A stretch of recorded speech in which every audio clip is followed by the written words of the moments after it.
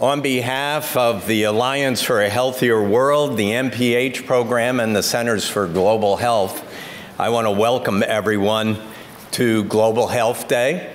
We have quite a few events planned for today, and it's really going to be our pleasure to have our guest speaker address you in a little bit.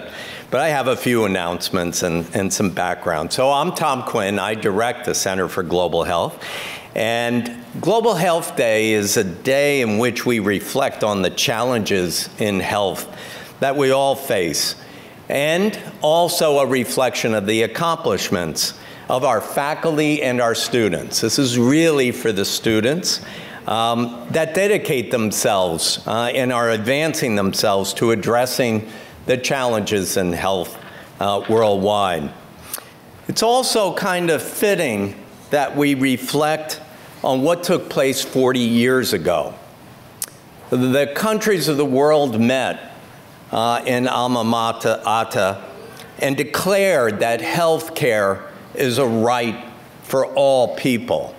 And I just wanted to give the first two declarations because they're so pertinent to the speaker that we had yesterday, which was Dr. Bessler, the president and CEO of the Robert Woods Johnson program, who talked about their programs in improving access to health, and Dr. Panjabi, who will be talking about his dedication, his NGO, in the work that they do.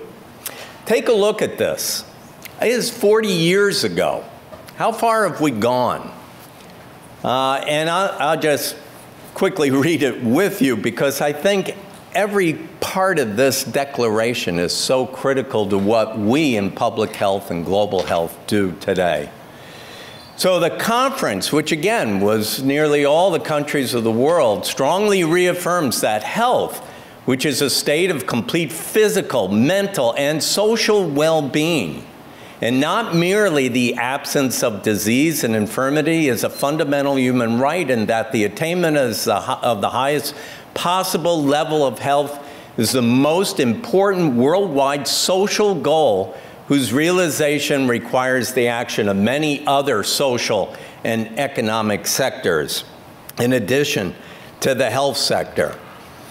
I'll just mention the second part of that declaration. There's many other parts, but I really like this one. The existing gross inequality in the health status of the people, particularly between developed and developing countries, as well as within countries, is politically, socially, and economically unacceptable, and is therefore of common concern to all countries. That was the declaration that all the countries signed 40 years ago. And we've made some strides, but I think it's really within our roots, what we call public health and global health, that we try to address these challenges. And we'll hear a lot about that today. So these are our principles, and we celebrate the students and faculty today who really work to honor this right to good health for all and recognize the global within Baltimore, within Maryland, within the United States, and within the world at large. Pertinent to our education and service mission, I also like to announce that on April 16th, the schools of public health, nursing, and medicine will gather and will host the 50th anniversary of the Fogarty International Center, with the director visiting us for the day, Roger Glass. And many of you who have benefited from the Fogarty know that it's dedicated to one thing, and that's the training of the next generation of scientists, public health officials to address the global health needs. So now just a minute, if I may indulge, about the Center for Global Health. Since its founding in 2006, we have supported now 715 student travel grants, 70 faculty grants, and 12 new interdisciplinary international training sites. Last year, 45 students received global established field placements, or Global Health Field Research Awards.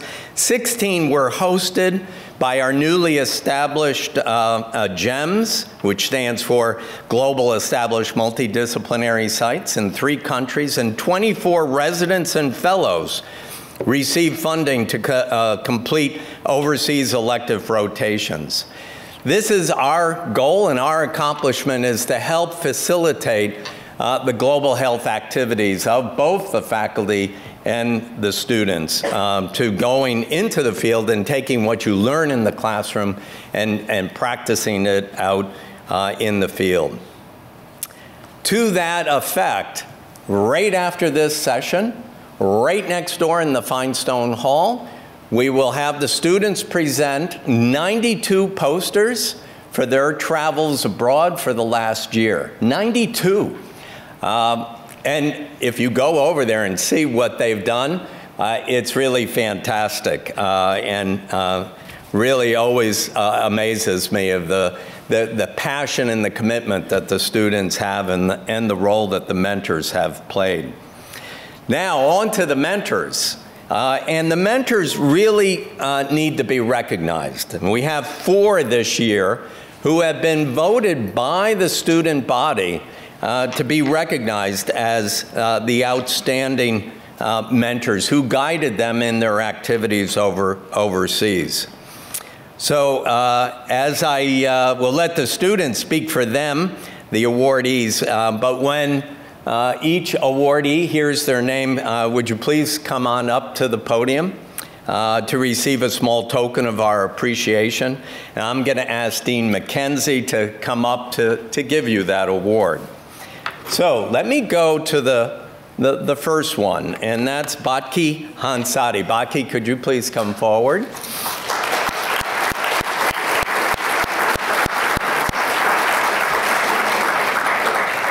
This is a quote from one of the students who nominated Batki to be an awardee. While 6 months pregnant, and her baby is here,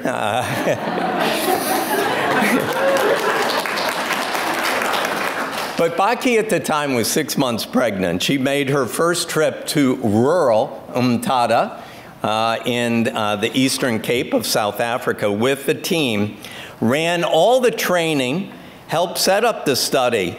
It was truly inspiring. She teaches us every day to take ownership and to think critically about public health issues. More than anything, I admire her hard work and desire to grow while ensuring each of us grows in our own way. Batki, congratulations to you.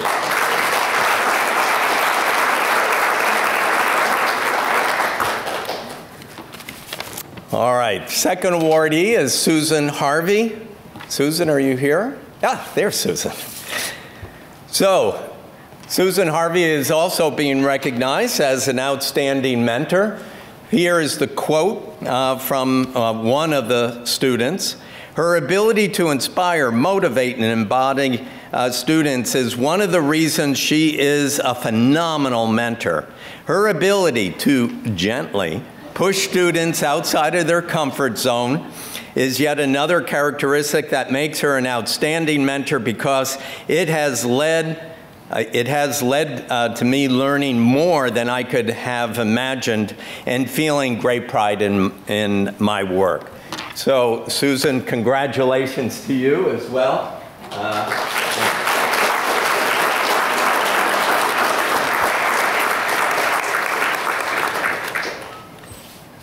Connie Ho. Here comes Connie. This is one of the quotes for Connie. She hasn't seen these yet, so this is a first. I am grateful for the way she treats me as a colleague and appreciates my professional experience and skills while fostering my capacity to learn and grow. She's a great listener and teacher, and I'm blessed to have the privilege to work with her. Connie, congratulations to you.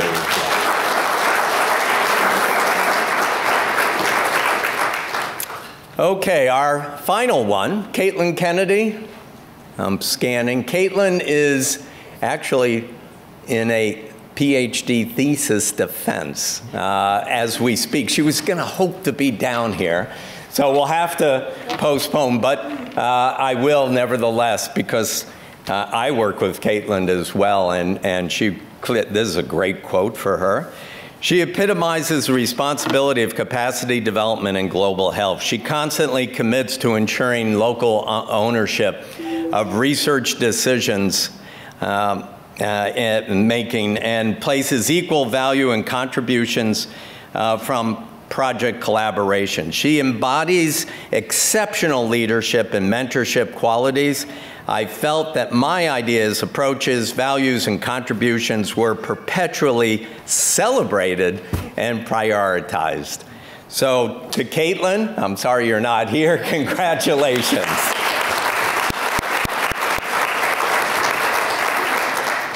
So Dean Mackenzie is going to introduce our guest speaker, but just two final announcements, and then I'll sit down.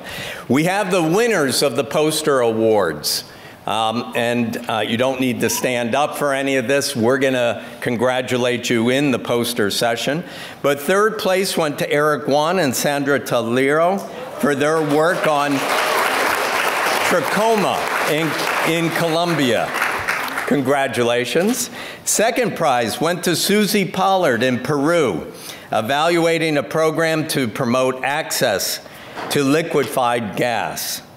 And the first prize of the posters goes to Emily Nogorny and Marisol, I'm not going to pronounce this well, Inakarshian, who worked on a COPD treatment and management program in Peru and in Uganda. So, congratulations to them all. Please come and take a look at their posters and all the others, which got many of them honorable mention. So there's 92 posters out there, so lots to look at. And there was also a global health photography contest. First prize, and these photos are printed and can be visualized in Finestone. First prize goes to Tim Werwe.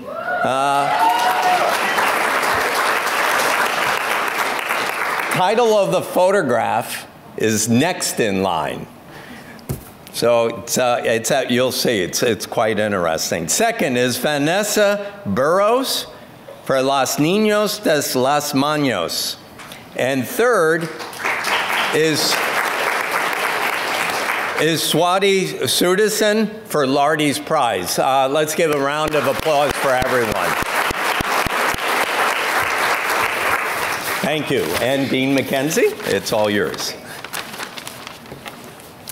Well, thank you very much. It's great to hear about all these prizes. It's fantastic. Congratulations to all the winners, and I look forward to seeing at least some of the 92 posters. That's pretty remarkable.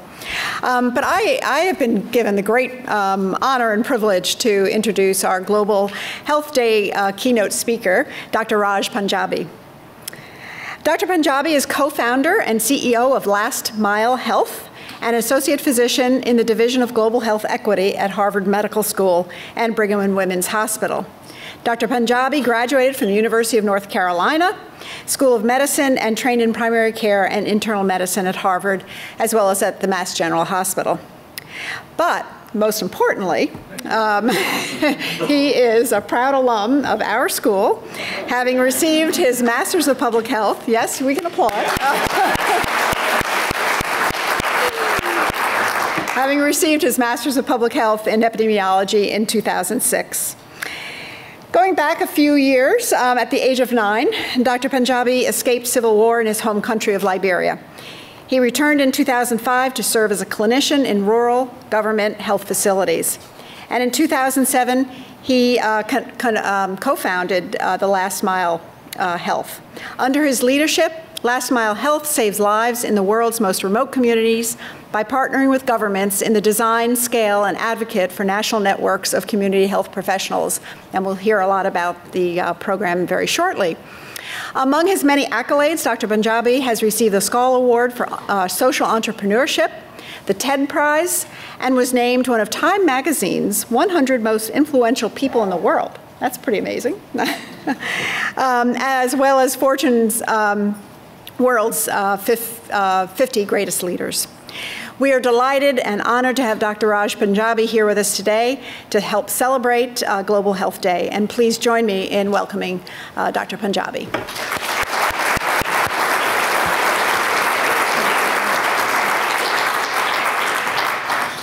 Well, it is such a treat to be back here, and I am very proud of having had a chance to, let's just get this going. I think I pressed the right button. Terrific. Something's definitely changed with all the touch technology and digital technology in the last 10 years. But what hasn't changed is just the spirit of, I think I learned it here, was that we're all teachers and learners, and it's just huge congrats to the mentors and the students that were there. Hi, Lisa. It's good to see you here.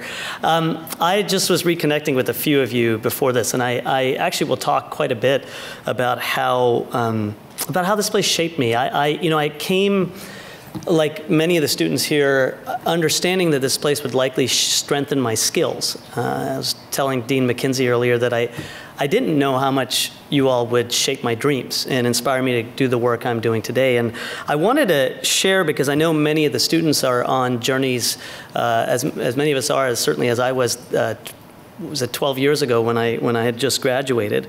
I thought I'd share today a bit about my own journey and how this school shaped it along the way, with the hope that it just offers some insight. It actually starts with, as many of our journeys do, with our parents and how they influence us.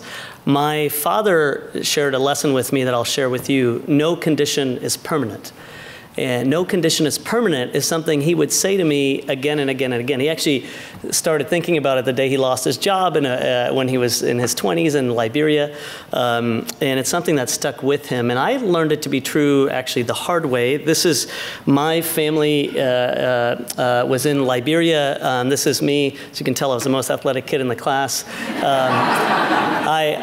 This is me in the 4th grade. I was 9 years old. And my parents had migrated from India to West Africa in the 70s. I had the privilege of growing up in Liberia, and I was pretty much a math geek, as Marie Diener West can probably attest to. When I was here, I was pretty into biostatistics, and I loved kicking around with soccer balls, having the kind of life that really any child would dream of, until things changed. No condition is permanent. In 1990, civil war erupted in Liberia, in the countryside. And it started with rebels coming across the border from Ivory Coast. And they rallied so many people that by the time, in a matter of months, they had surrounded my hometown of Monrovia. One morning, my mom came knocking the night before the rebels had captured the international airport, the only one we had.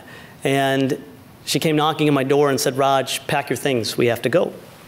We were rushed into the center of town, and there on an airfield, we were put into 2 lines. I stood with my mother and sister in one of those lines, and we were stuffed into the cargo compartment of a relief plane. And as I sat there on this bench, looked out the cargo hatch, I saw hundreds of other people, Liberians with children strapped to their backs in many cases. And as they tried to jump in with us, I watched soldiers restrain them. They were not allowed to flee. We were amongst the lucky ones. We got resettled in America, in High Point, North Carolina, which is where all Liberians and people fleeing war end up.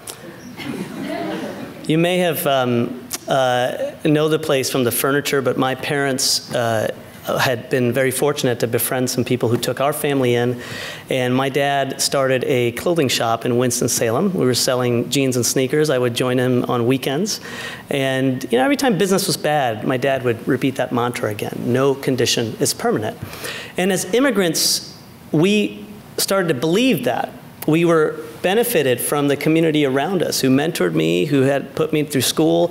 I had a chance to go to medical school eventually. And these dreams that had nearly been crushed by a war to become a doctor had been renewed. I had a chance to go to medical school, and when I was in my third year, I had finished up, and I had been fortunate enough to receive one of the inaugural Sommer scholarships. Thank you, Al. I don't know if he's here, but and to Mayor Bloomberg, I had a chance to come here and start that program with other colleagues and start in epidemiology classes. When I got here, I had still that memory in my mind. I was 24 years old. I was 9 when I left. I was 24 when I got here, and it had been 15 years since I had escaped that airfield, but the memory of those 2 lines had not escaped my mind. I wanted to go back to contribute, and it was here amongst you, whether it was professors like David Celentano or Peter Winch or Marie Diener West and Bob Lawrence, who taught me about human rights, or Marie Diener West, who taught me about biostatistics. I had a chance to learn the skills, but also to nurture the passion and the ethos, and to have people say simple statements like, I believe in you, that allowed me to go back home. I went home on how many students here have been on a winter session recently and done something with that? Yeah. Some of you have. That was what I had a chance to do. I had received some support from the school to go to Liberia to do some research on tuberculosis. And when I got home, I was pretty shocked. What I found was just utter destruction. The war had lasted 15 years and had claimed 250,000 of our people. We had just 51 doctors left to serve a country of 4 million people. It'd be like San Francisco having about 8 or 10 doctors. So if you got sick in the city, where you might stand a chance, because you could get care from the few doctors that remained. But if you got sick in the remote rural communities where I had been asked to serve as a volunteer with the Ministry of Health, I was seeing my patients die from conditions no one should die from in the 21st century. HIV that could have been treated earlier, pneumonia that mom wasn't able to get her baby to the clinic because they were days away. Imagine for a moment if you had a 2-year-old in the rainforest in Liberia. If your daughter woke up sick with a fever, you'd panic because you realized that she could have malaria. And the only way to get her the treatment she needs would be to put her in a canoe, get to the other side, and then walk for up to 2 days just to get a diagnosis in the clinic. You know, thanks to the way you taught me how to think through epidemiology and biostatistics, I wasn't necessarily the best student, but I really cared. We were able to start interpreting this problem, not just by the painstaking and painful stories we heard from patients or the family members of patients, but from the data. We were seeing that in the DHS, that although the divide between urban health indicators and rural indicators were bad enough, in this case vaccinations were off by 10% in rural areas, if you disaggregated the data from within rural, which the DHS in Liberia doesn't do, and you looked at communities 5 or more kilometers, about an hour's or more from the nearest clinic, the data dropped off even further. We saw it in immunizations, we saw it in child health, we saw it in maternal health. I'm hoping David doesn't ask me a question afterwards about these data. But we were also seeing that there was a problem of inequality. The places that had the least progress in global health, the worst access, the least capacity, and the worst quality were also the places where spending was the least. In Konobo District, the red and yellow here are remote areas. The density is about 7 people per square mile or less. We were finding that healthcare spending was terrible. There's a colleague of ours, Sanjay Basu at Stanford, who's written about the infrastructure inequality trap, that places of high density tend to use resources at the healthcare center or the hospital. Every year when they apply to the Ministry of Health for a new budget, they've exhausted their budgets. Whereas places of remote, low density never actually use the healthcare services because they're too far away or fewer do. They apply for less budget every year, and they get less money, even though there's more need and not any less demand. What we were finding is that in modern medical care, in global health, in modern global health, we've made some great progress since 1990, especially in the last few years, since Alma-Ata, as Tom was talking about, a lot of great progress. We've seen child mortality cut by over 50% since 1990 across the world. We've seen an increase in access to treatment for patients with HIV. More than 11 million people get access to treatment around the world from just a few programs like PEPFAR. But we haven't seen these innovations, technologies reach the last mile. There are about 3.7 billion people who lack access to quality health services. 1 billion people, we believe, the census data is not strong enough, but we believe, look at the 15% of the planet that doesn't have access to telecom, 15% lives in remote rural areas that don't have likely any access to healthcare. And this got me fired up. It literally lit a fire in my soul. I wanted to try to do something about it. No condition is permanent. And in this, too, I learned that I wasn't alone, that there were leaders like Dr. George Comstock, who's, for those who may not know or have ever worked with Dr. Comstock, his picture's up in the hall there. Dr. Comstock had worked on a very exciting project in the 50s in rural Alaska, where they were finding that the incidence of the disease was higher than, at that point, any other place they had known of. They were able to cut the incidence of tuberculosis using isoniazid therapy and tested that in a trial over the course of a decade or so, dramatically. I was in Alaska 50 years after that as a college student when I was 20 years old, and had worked with some of the heroes of that program. Back then, they were called chemotherapy aides because they teamed up with public health nurses.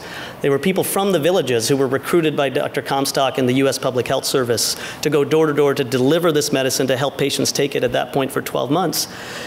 And when I met them as a college student in 2001, they were doing all kinds of things. In this remote area that was 20% the land mass of the United States, where about 150,000 people were living across the tundra, they had managed to get health care for everyone everywhere by employing these workers, by giving them career pathways. They're now called community health aides. And we were teaching them how to do video otoscopy to look in kids' ears for recurrent otitis media. They were doing EKGs for patients, adults who were presenting with chest pain. And they were being supervised remotely by doctors and nurses. They had really advanced the level of care, and it was very inspiring to me back then, but meeting Dr. Comstock reminded me that the problems I was seeing in Liberia may have some relevance to the ones I had seen before. And of course, that spring, I returned from Liberia and took a course with the legendary Professor Carl Taylor, who, in his class on case studies in primary healthcare, introduced me to the work of Abe and Ronnie Bang. Not only did I have a chance after the summer program to go and look at their wonderful program training and equipping home-based neonatal care providers who cut child mortality dramatically, not only did I do that, but I was so inspired by their work that we named our firstborn son after Abe Bang, and so we now have a little boy named Abe. That's how much you shaped my dreams, and how much I think this place has continued to do that for over 100 years for many others. So I went back to Liberia after graduating with my epidemiology MPH, and I realized that the answers didn't necessarily come only from the outside. They also came in partnership with communities from within. That's what I had learned from Dr. Comstock's work and Dr. Taylor's work, and for many of you who have worked with them or in other ways similarly. So meet Musu for a moment for those who may not have worked with community health workers. She's 48 years old when I met her. About only a quarter of Liberian girls have a chance to finish in rural areas, even past primary school. Musu had, with the help of her family, had been persistent and had a chance to finish high school. At the age of 18, she came back, and like many of us would, when you see people dying from conditions in your community no one should die from, felt horrified. She signed up as a volunteer community leader and was trying very hard to solve this issue. And when we, around that year, 2007, my wife and I were about to get married. We got engaged here in Baltimore, and with many Hopkins classmates around. So we invited a lot of them to our wedding the next year, and we didn't know how to respond to the issues that Musu and others were seeing. We did know that you could start a nonprofit to support the 12, 15 community health workers we had at the time who were supporting HIV patients, but because we didn't know how to raise money, we asked if those coming to our class and to our wedding would forego the wedding registry and instead give us donations for a nonprofit we could start. We were banking on the fact that everybody in public health has these massive wallets coming out of we were lucky. A lot of some of you even donated. We raised about $6,000, and we started a nonprofit that was now called Last Mile Health. And our goal was very simple: to bring a health worker within reach of everyone, everywhere. So we started by working with people like Musu, investing in her. That was one of the lessons that came from the work that the Alaskans had done with Dr. Comstock, that many had done throughout Asia, including Henry Perry with Carl Taylor, that if you invest in these community members, if you don't only make them participants in healthcare, but leaders in healthcare, if you offer them the training, if you offer them the equipment, the modern technology we now have, if you pay them for work that they deserve to get paid for, so that they can have a sustainable income, you can see marvelous things. And many of you who've worked with community health workers have seen these images before, right? They can now screen kids for malnutrition, assess the cause of a child's cough on a smartphone, track kids for vaccinations. And with the help of nurses who coach them, like Diana, who I was just with yesterday, I just got back, a couple days ago, I just got back yesterday, who go out each month to supervise and coach these workers, you can see remarkable changes in the healthcare system everywhere, even where community health workers themselves don't have a direct service component, follow-up support for patients with HIV and those who've lost their limbs. You know, what I got really inspired about was that these workers could help bring primary health care to places it otherwise would never reach. One of my favorite things to do as a physician is to spend time caring for these patients along with community health workers, and I'll tell you a story about one of my favorite team members, AB. AB was in the 8th grade in a rural village, in a fishing village in Riversess County in southeastern Liberia when his parents passed away. He was orphaned in the 8th grade, and he had to drop out of school. Well, a couple of years ago, Last Mile Health and the Ministry of Health recruited and hired and trained AB after his community selected him as a community health worker. And one day, while making door-to-door house calls, he came across this little boy named Prince, who at the age of 6 months weighed what a 1-month-old should. Well, Prince had been trained to use upper arm circumference measuring tape to diagnose that this child was in need of hospital-level care. He got the baby in a canoe with his mother, paddled upstream for 4 hours to reach the nearest clinic. And after the baby was discharged, Mom was given instructions to give the baby some ready-to-use therapeutic food, the peanut butter type paste. And AB stood with Mom day in and day out to make sure that she was supplementarily feeding the child and ensuring that that Prince got the food he needed.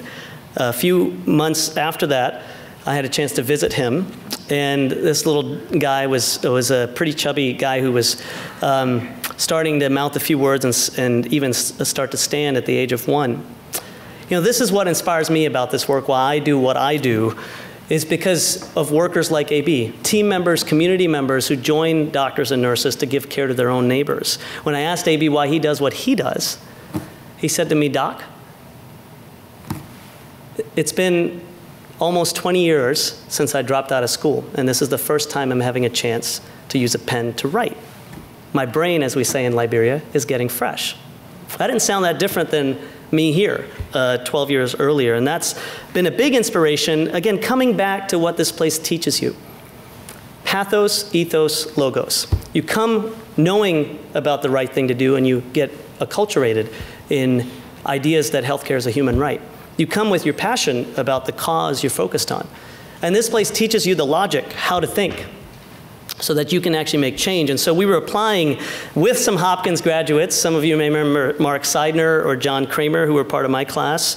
Many more have come still.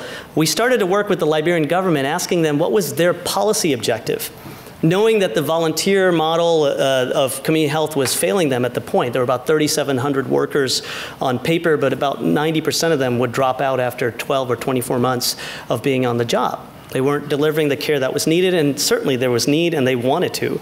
The government said there are 3 questions. We would like to learn how to better supervise these workers with a clinician rather than just a peer, but both. We'd like to understand if we did pay them, about $70 a month, what might that do to their performance? And also what a more comprehensive continuum of care might look like with better training between the clinic and the communities. Well, we did a project with them in Konobo where the average age of death when we started was 26 years. It was driven largely by child and newborn mortality. That's equivalent to medieval Europe during the plague. And we were able to, over a few years, demonstrate some dramatic increases in utilization of healthcare services from qualified providers amongst the most challenging healthcare conditions that lead to the greatest loss of life. We were seeing an increase in facility-based delivery, and we were just getting to work with the ministry and a number of other community health partners to see if we could revise the policy and try to help them build a stronger program that could truly leave no one behind.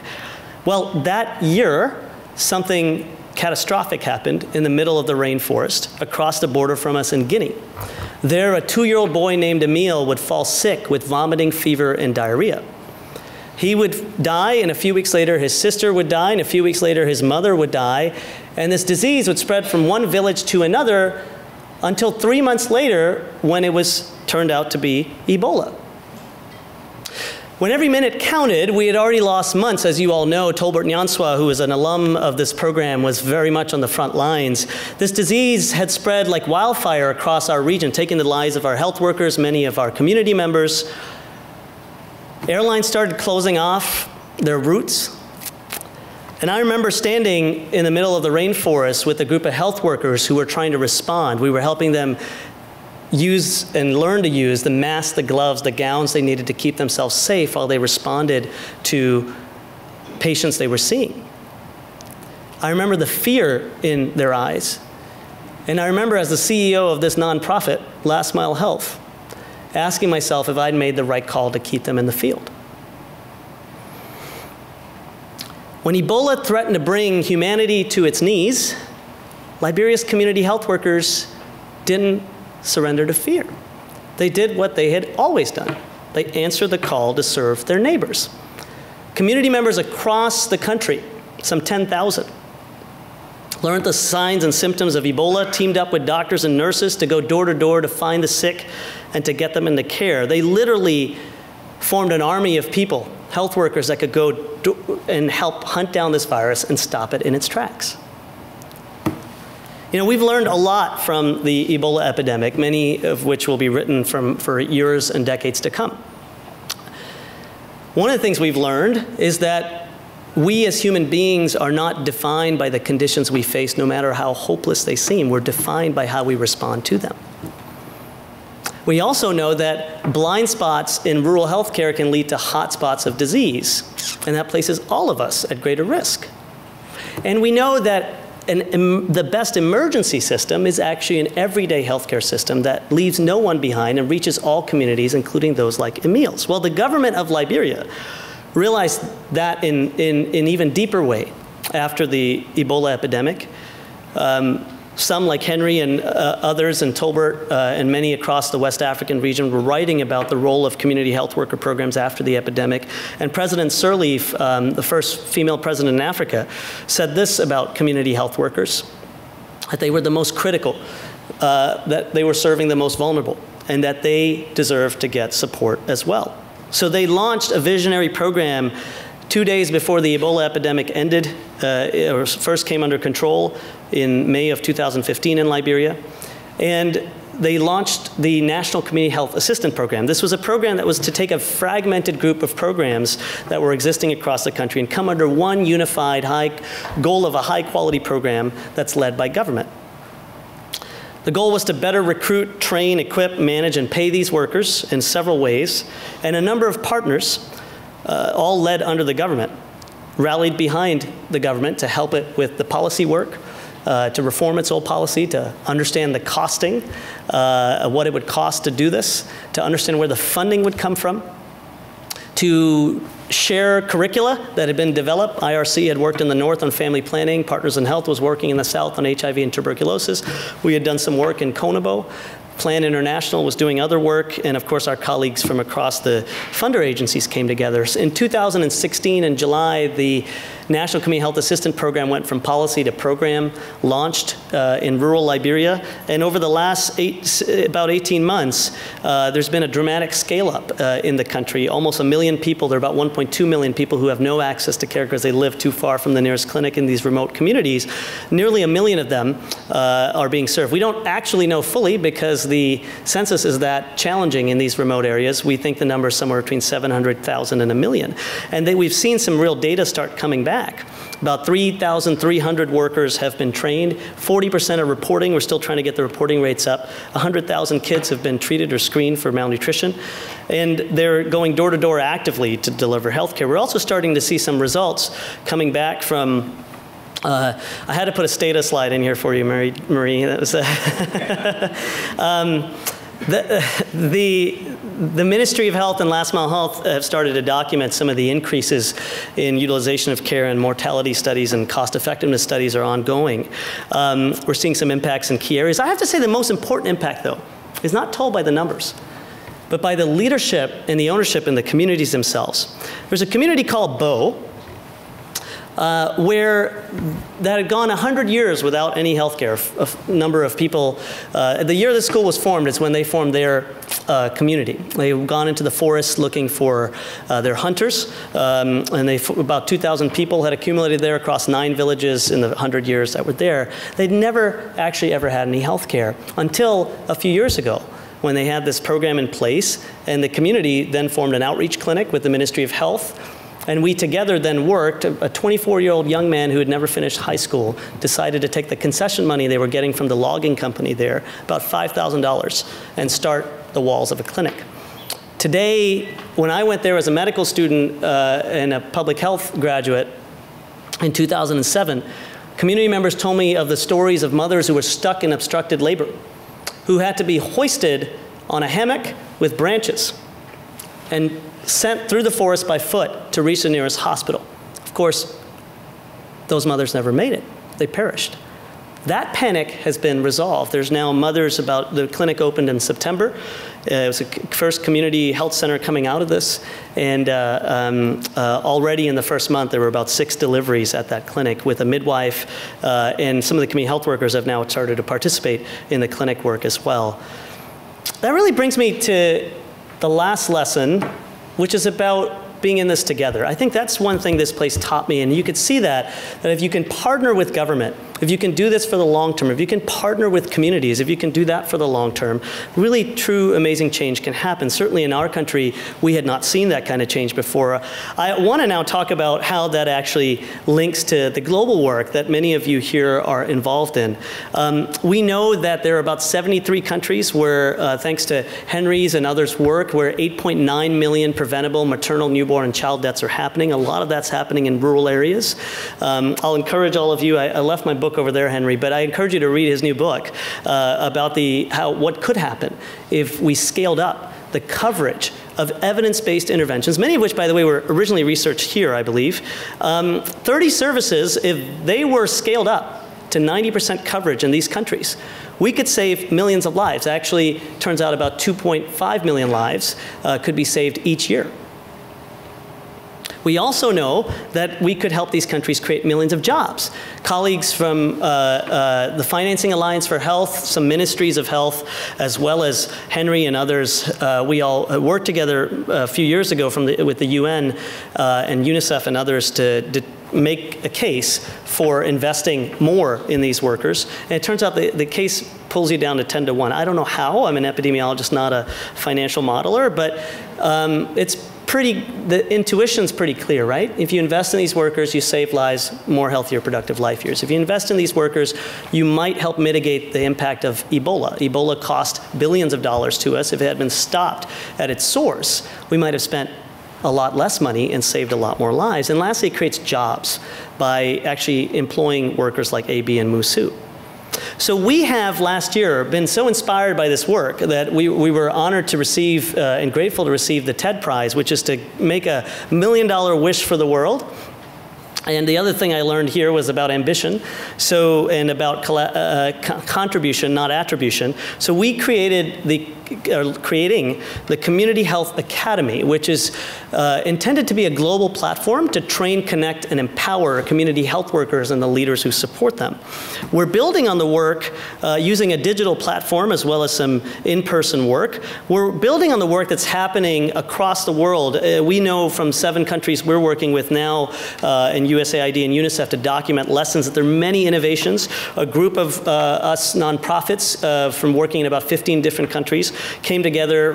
This is all free and downloadable online at chwimpact.org, which is a guide on what might optimize these community health systems. So together with this group of colleagues from organizations around the world, including yours truly, Micah, who Micah, there you are next to Henry in the back, are working together to try to create a longitudinal curriculum that could take the best practices in community health systems leadership and have it taught not by a chap in Boston like myself, but actually taught by the ministries in those countries for each other, as well as helping community health workers. So at the health systems level, we're starting to work with the Office of Bill Gates and others to try to identify exemplars in global health.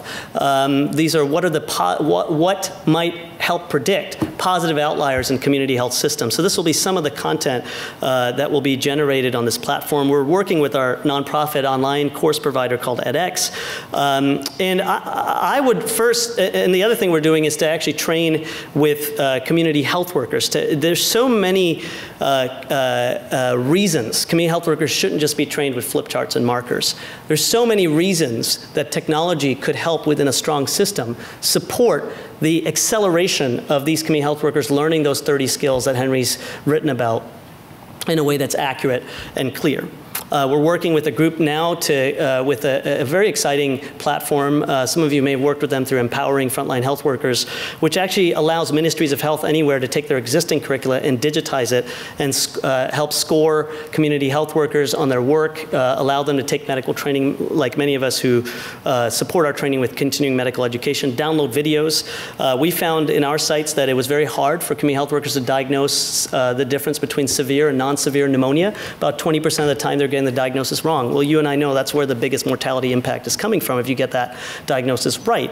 And so we've started by actually putting some videos around recognizing respiratory distress, because it turned out in their training, it's not part of the national training that they see a patient with respiratory distress. So putting that in the context of a smartphone and a tablet with a nurse can be helpful. I would invite any of you, because we're just in the middle of creating this, to join us in this effort. If you want to register for the courses, you certainly can do that. Help us get the word out. The first one, the enrollment will start this fall. It will go live next spring in January 2019. And then we hope to build a series of courses along supporting the work that many have done here in primary health care.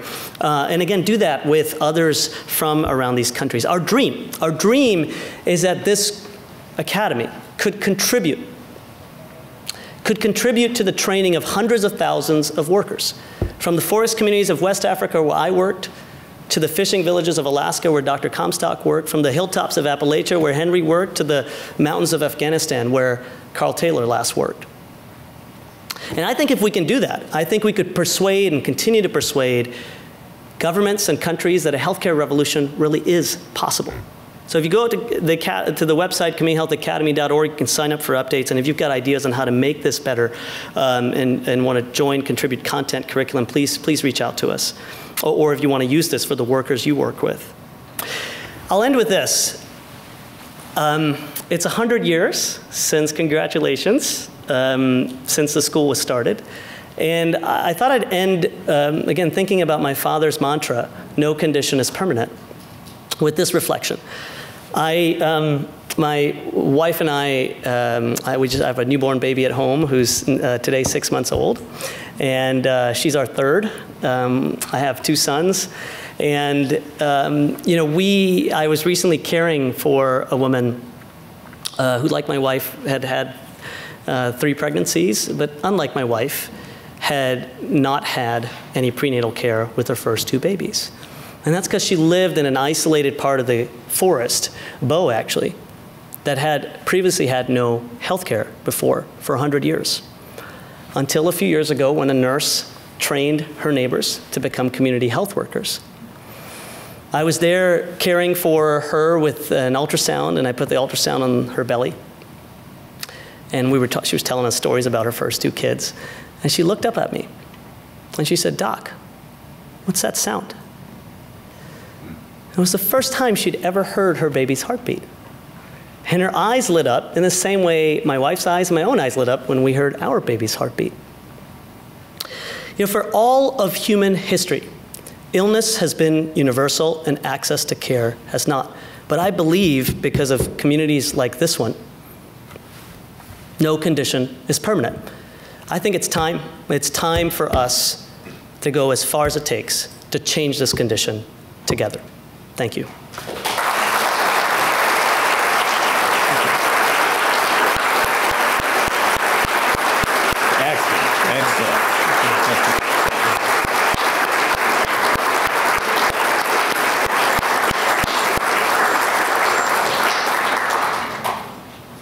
Really inspiring presentation, and of course now I'm getting the call.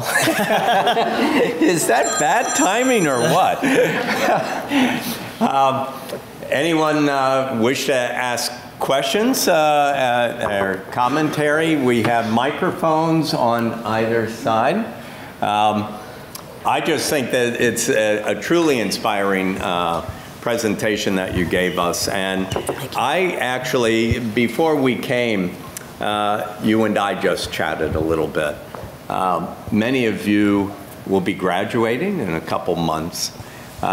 He shared with me what he did shortly after graduation when you were 24 years of age and you went back to Liberia. Do you just want to share a snapshot of that? Because it's pretty amazing. Well, thank you, Tom. And when I left here in 2006, I first went to go visit Abe and Ronnie Bang because I was just so fascinated by what I'd learned in Carl's class.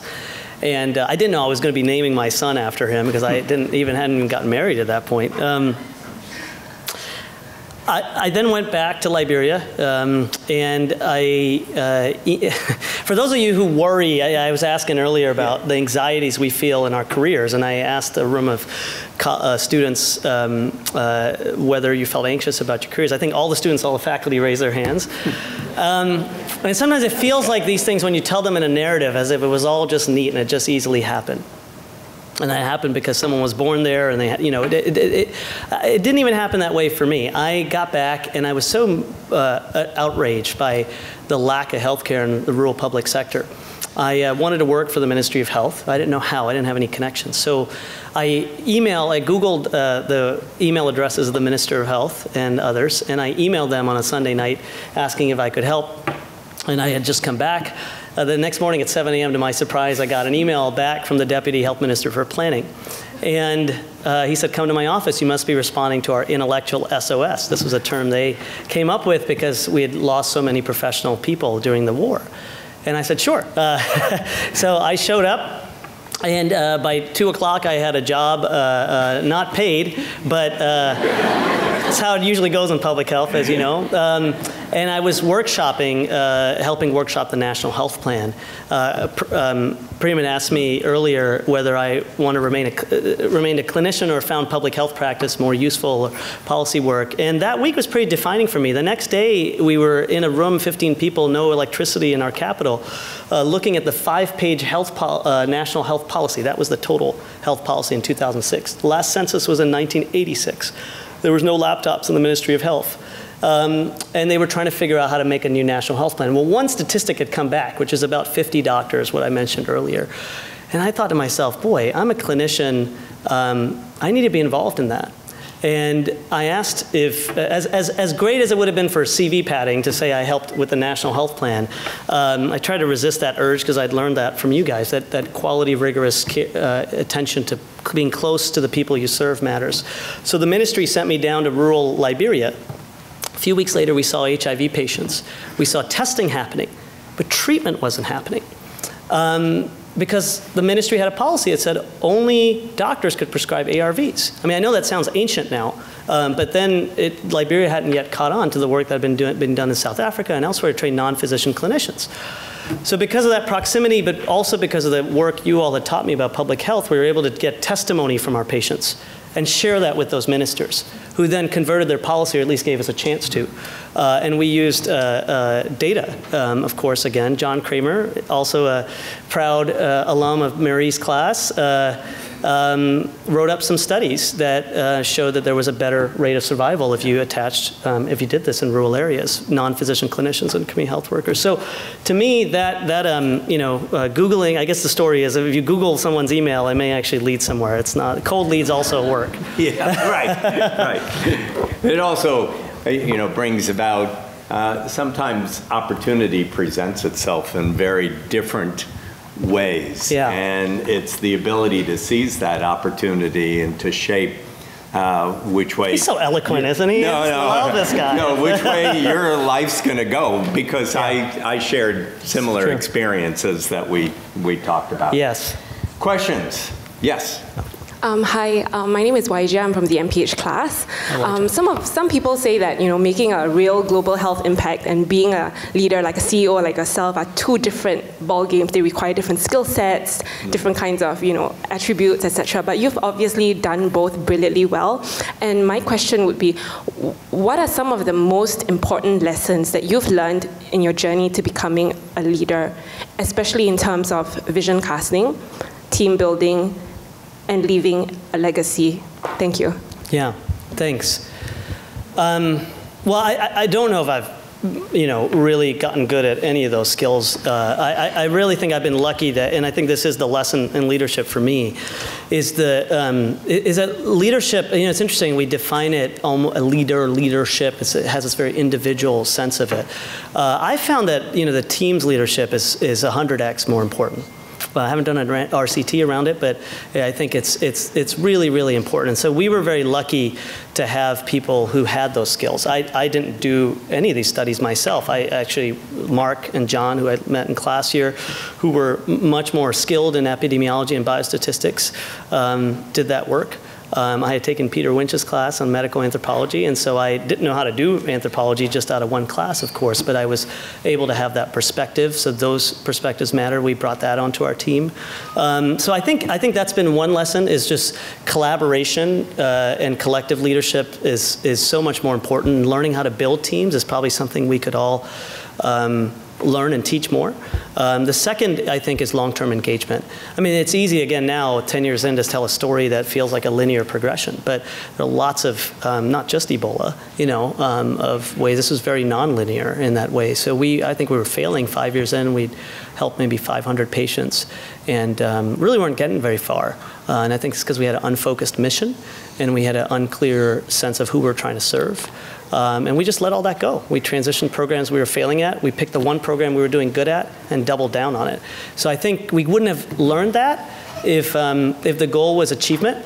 If it was growth and learning, then we were able to let go and try to be a little more humble about and admit that we'd failed. So I think that's the other piece, is long-term engagement. And my friend Paul Farmer, who was here when I was a student, said to me, as I told some of the students here in one of these dinners with him, had said, long-term engagement is not measured in years, it's measured in decades. And Tom was talking about this. If you really look at your teammates here, your classmates, or your professors who you really admire, almost all of them have done something for decades, whether it's in a place or it's on a cause or it's trying to answer a question or a problem. And I think that's the other big piece of leadership that's mattered to me.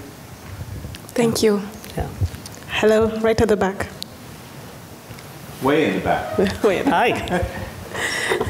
Hi, my name is Warugoro. I'm an MPH student from Kenya. I have a difficult question, just to warn you in advance. First, thank you for all the good work you're doing in Liberia. I think community health workers are a more sustainable form of global health and something that is from the community. But my question, I guess, on global health in general is, can we move from a more charity-based to a more sustainable model? Because the premise of this is there were people in Liberia and Sierra Leone working for decades, or at least a long time, maybe a decade, on different programs, but the moment something that wasn't in a HIV program came up, there was nothing to hold it. Yeah. So based on the current global health model, if you continue, if there's a viral outbreak in Gabon that will wipe out the world in 5 years, global health hasn't really catered for that if you continue the current charity model. Thank you for that question. I'm with you. I think it does need to change, and I think it changes in part if we know it's the right thing to do to prioritize domestic, I don't even know why it's called that, but local leadership. To prioritize a country's resources being used for the country's challenges, as country's people who are leading the work. We were founded by community health workers in 2007, and we've seen how that helps the ethos and the culture of a place. It's just the right thing to do. And I think it will happen more if we argue that it's the strategic thing to do. Liberia's National Community Health Assistant Program, the one I showed, we all contributed to that effort, the different NGOs, but none of us, thanks to the Minister of Health who was leading at the time, who said, don't do business as usual, were her words to us. None of us are trying to take credit like it's our program. I mean, the world of social media bestows credit on the NGOs because we have communications arms, et cetera. But we've continued to try to bring it back to the leadership of the Ministry of Health. And methodologically, and that's a second strategic area, 5 years ago when we changed our mission and our strategy, we wrote a strategy statement, as Dean Mackenzie read out, that says we are there to support governments to build national networks, not last mile health, but governments. So I think that's a small, subtle thing to say, but what it means is that NGOs need to stop taking credit, and credit seeking can be a virus. It also can demolish government ownership. I think it also means strategically that you're staffing yourself, like we did during the Ebola crisis with Tolbert Nyanswa, to go and take minutes for him and actually help him plan an agenda when he was trying to bring the Ebola actors together. I think he was the leader, one of the leaders in the Ebola crisis, an alum from here. So I hope that's useful. I'm happy to talk offline with you, but I think it's a very important question. I think generally, again, strategically, you're going to get better results at scale and better impact if you do it in that way than if you try to do a charity model. Hi, Raj. I'm Karen Thomas. I'm the Bloomberg School historian, and I'm just really excited to see that you're the latest in a long line of Hopkins alums and faculty who are promoting community health workers, going all the way back to John Black Grant, who initiated that idea in China with the Barefoot Doctors movement. I was wondering, it seems like such a terrific idea that has been put forth for literally a century, yet it is far from universal. And I was wondering, what do you think are the main obstacles to a much wider adoption of community health assistance? And I saw in almost every picture, you've got this technology, and how might technology end up kind of breaking the impasse? Yes, thank you for that, Karen. I actually, one of J.B. Grant's Barefoot Doctors is the grandfather of someone who worked on the costing analysis for this program. So I think that's part of it, is that our colleague Nan Chen and the Financing Alliance and others have helped the Ministry of Health to figure out the cost. I think we need to get a lot more rigorous about helping countries who are thinking about these programs make the case for why, not substituting for hospitals and clinics, but adding and helping extend the reach of their healthcare system and dollars could make a difference. So I think that's one big barrier. I don't think we've done enough there. Normatively, I think things need to change, that we should always promote volunteerism. No doubt, I mean, I started as a volunteer, right? If you would have said don't volunteer after you sent that email, I wouldn't be here today. And for those who are formally part of the healthcare system, they should be given a chance to get a job out of this, I think. I think that's the other big one. And then I think is the technology piece. I mean, I think there's a big fascination with smartphones, and we've actually launched projects around it. I think I'm more fascinated by them when they actually can drive real public health problems to solutions. And Alan was just there coaching our team about gaps in the system. So in other words, if they help you get more transparent data, if they help you get better data about how good your community health workers are at diagnosing pneumonia, if they help you train, but always helping. It's never drop a parachute with a smartphone down and they're going to just learn it themselves. Self-driving, I'm just kidding.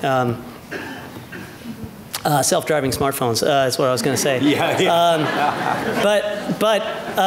I think that is a big help. But I would also argue there's so much technology that's already out there, from rapid diagnostic tests to video autoscopy to tele-EKGs. There's so much that's already sitting on the shelf that we haven't gotten into the hands of the workers. And I was moved 10 years ago to see the home-based neonatal care program, where they had trained using the technology of injectable needles and antibiotics, which has been around for a long time, to teach these women in the communities to cut neonatal pneumonia and sepsis by 25% in terms of mortality rate from it. It's still not as far as we all want it to be. That should be in every country's plan. Liberia, though it has the highest newborn mortality rate in the world, did not adopt that in the modules and the protocol. So I think the other big barrier is because the worry was, do we know how to? The innovations are not spreading fast enough. And I hope, again, the Academy and the work you're doing here can try to accelerate some of that, the spreading of innovation. So probably time for two more questions. First over here, and then the follow-up. Hi, I'm Asa, and I'm a master's student here from Burkina Faso. And thanks for sharing that impressive journey of yours. My question is, I'm sure it wasn't simple for you to go back to Liberia after several years and get to establish such a strong health, community health program. So what are the obstacles, challenges that you encounter that you can reflect on and help others in the same initiative to avoid that in the future? Yeah. And my second question is, in your presentation, you mentioned about the real impact being in the leadership and in the community. So my question is, when coming with this growing interest of number of public health, where and how do you draw the line between the rates for number and publication and the community empowerment and satisfaction? Good questions. Wow, those are really good ones. On the first one, I know this sounds like so at a principle level, and I'm happy to get direct in touch with you about tactics, but I do think one thing that you face as a young person or as a young professional in this work is, public health and medicine are pretty hierarchical, right? I mean, just medicine's much more hierarchical than public health is, but it's still fairly hierarchical. You get a lot of cynicism and skepticism about you. So I would say surround yourself with people who believe in you. A lot of people here, as you know, who would do that and stay in touch with you afterwards. The second thing I would say is to do stuff others won't do. And that could be as simple as signing up at the ministry workshop to take minutes, Ministry of Health workshop, or it could mean going to Konobo district, which people called us bush doctors when we were going there. And people joke around about Liberia, but it's actually pretty pejorative that we were being silly, like cowboys going out to the forest, that we were going to try to make a difference. And I would don't surround yourself with those people, and realize that if you just follow the data. I think Al Somer taught us this in one of our first sessions with him around vitamin A. People didn't believe and were skeptical. He followed the data. If you follow the data, I think you're more likely to succeed. The second point about, I think you were asking about careers, like there's a big push to get published, and that's linked to career advancement. And then there's community empowerment. I actually think the two things, like how you frame a problem is really critical, right? I don't know if, I think the framing has to change. The place where anyone who's involved in rigorous research can have the greatest impact is in the healthcare system, is on community health. I mean, Henry's in the back there. Read his new book. What other intervention, what other way could we have learned that community health workers could save 2.5 million lives a year? Right? I mean, if you do the math, and I can say this because I'm not a full professor, but I think if you ask Henry, if you do the math up to 2030, you could save 30 million lives by 2030, right? I mean, what else could you do that could save that many lives? It says millions of lives at a time. So I just think to me, this is the most exciting place to get involved in public health, is community health, largely because it's been ignored, except for the types of folks who've come through here. And I think rigorous research is absolutely essential there. Thank you. I like your comment, follow the data. Yeah. That resonates well here. Yeah. And if any of you, we're trying to do a number of research studies. I think the other end you'll see is the community health organizations are hungry for that. But we can't staff our teams in the way we'd like to unless people from Hopkins and other places say, we'd like to be involved. So I think you'll see a lot of willingness on the side of those groups. Last question. Raj, I had some questions for you. Firstly, you told us that you went to Liberia and then you came back, and that's when you did a residency. You went back straight after medical school, and then you worked there, and then that's when you came back here and did medical school. I mean, you did a residency, right? Yes. Second thing is regarding sustainability, as they told, what happens in LMICs when you work? The basic sort of notion which people have in public health is that it's not going to sustain themselves. When you're working as a physician or a non-physician, that's a big dilemma for people. I'm myself a physician, so it's a different story, and I can work things out. But it's a sort of tougher path for people who want to work in public health, and they're non-physicians. So how do we propagate the fact that public health is also sustainable for every strata of people working in it? And thirdly, since you're talking of the Grant family, we have Laura Grant and Alex Grant here who've come just to listen to your keynote today. So I just want to make sure that you meet them afterwards. And lastly, I'll be around. So I'm coming to the poster session. And lastly, in the last 8 months here, I've listened to a lot of keynote speakers, but I tell you, no one has been as inspirational as you. And as your father told you, I take back the same mantra that no condition is permanent. Thank you so much for having us. Thank you. Thank you for that. Thank you.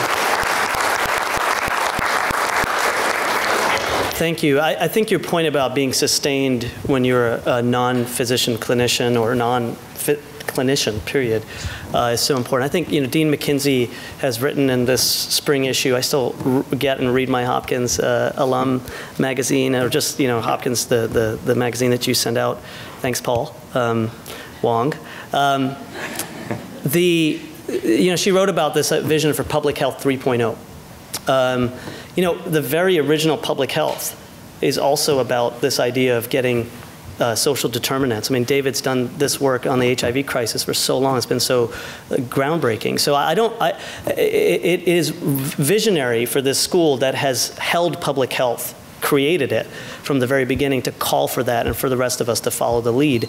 And we also should realize that nothing happens in public health without the public, right? It doesn't happen without clinicians. It doesn't happen without community members.